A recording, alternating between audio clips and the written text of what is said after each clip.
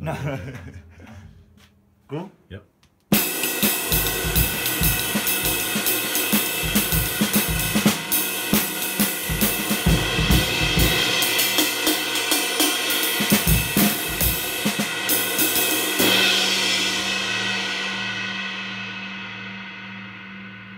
Okay, you gotta play the exact same thing once we put it in.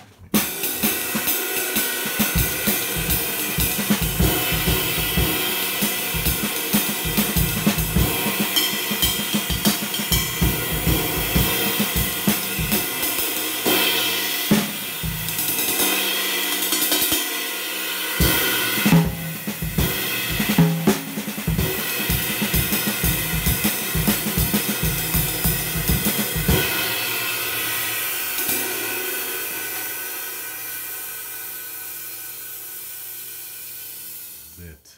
All right, Jesse. I mean, I definitely, in some ways, overdo it. You could be a little more simplistic about it than what I do, but I think it's all worth it. One thing is to use a punch. So you have a spot that the... Don't worry, you're fine. Gay.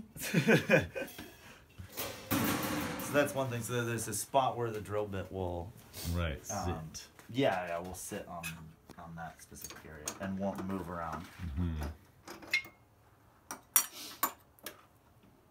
So then we do one pilot hole from the top, and most of these tutorials, they want to do the entire rivet hole from the top, but then you're not drilling the hole in the curvature of the cymbal.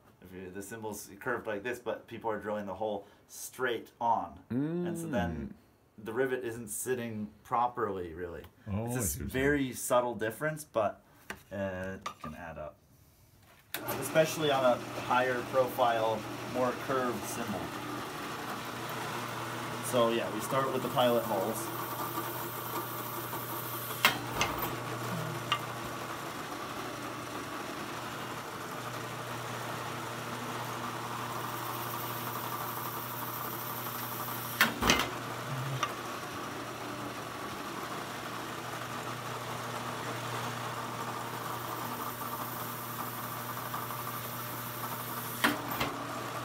Then we do the final approach in the curvature of the cymbal.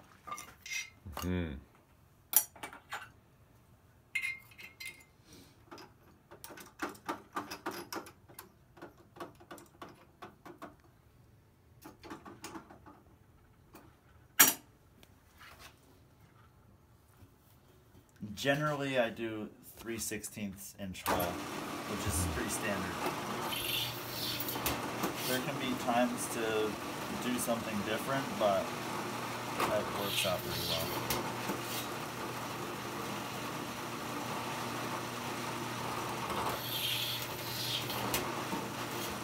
Cool.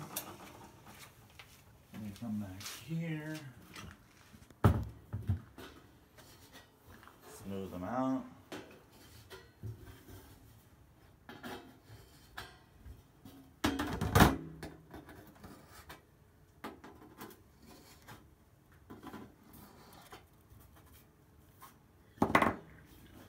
And then here we are, the 3 rivets. I'll just put 3 and then you can determine if that's too much or... Yeah, with these it's super simple installation. Just the screwdriver.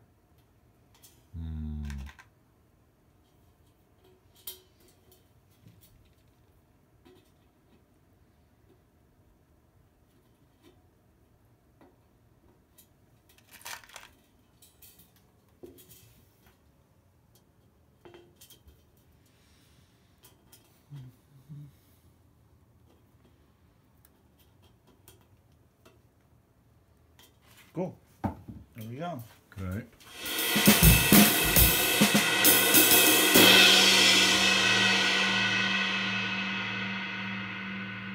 Okay, you gotta play the exact same thing once we put it in.